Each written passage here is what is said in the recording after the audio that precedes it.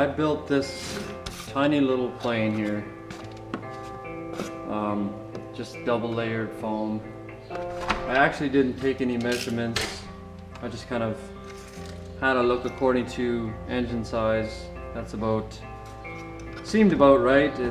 This engine still runs on 22 volts. It's an 800 kV Porcupine RC 3D printed motor mount. So I designed it to slide right up in here like this, pinch on both sides. Should hold fast and pretty good. So it's a 36-inch wingspan, and it's about 25 inches from there to there.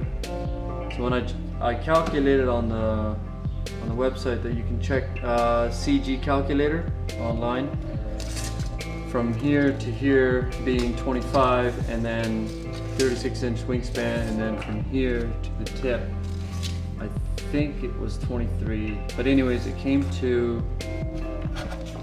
CG came to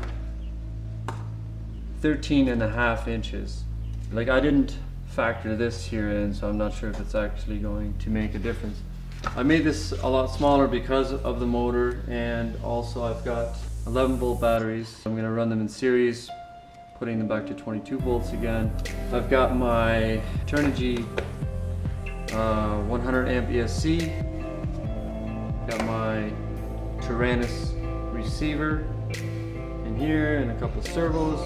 I don't think I had to use servos this big, but pretty much all I got is either these or tiny ones, so I want to make sure that these things still maneuvers as required.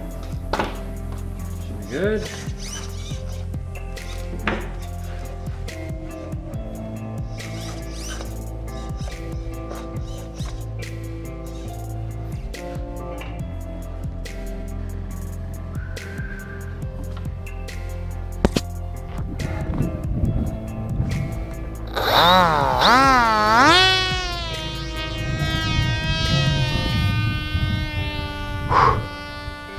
Well, it's in the air.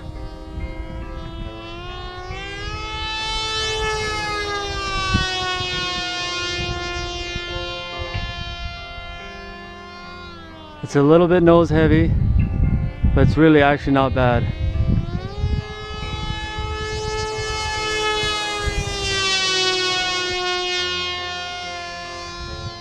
Let's straighten that out.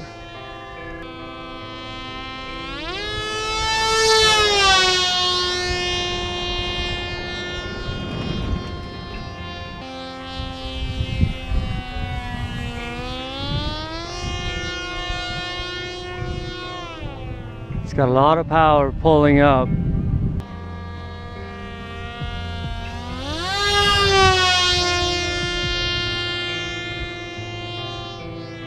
Whoa.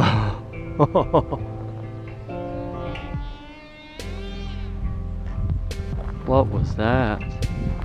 I went in with for a corkscrew, and that thing just took a nasty death spiral. Where are you? Oh, there you are. See a little bit of nose damage. It's actually not too bad. Yeah, it took a little bit of a hit, but I put carbon fiber rods inside here. See how thin this here is? Would have never handled this kind of crash, but it did now.